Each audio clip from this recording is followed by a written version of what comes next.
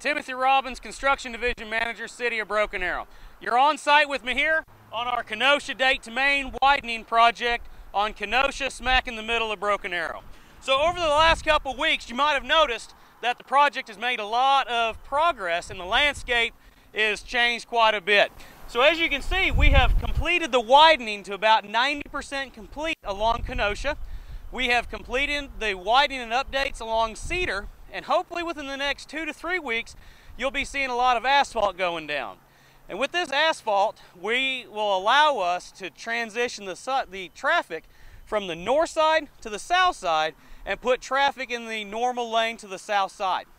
And what that'll allow us to do is start the widening on the north.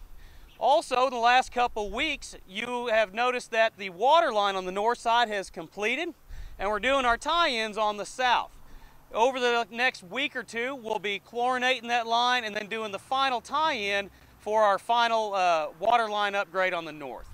We've also completed all of the storm sewer improvements to the south, with the only thing left on the storm sewer to complete is the tie-ins on the north and a large box culvert on the far west end.